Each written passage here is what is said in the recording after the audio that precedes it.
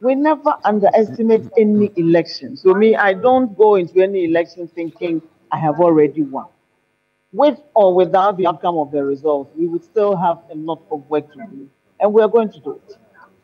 We are going to do it. I'm satisfied with the proceedings, the entire thing. Absolutely. I saw you looking at the results from the other regions as well. You have to. So we're monitoring. So you are disturbing me small now. We have to monitor what's happening elsewhere.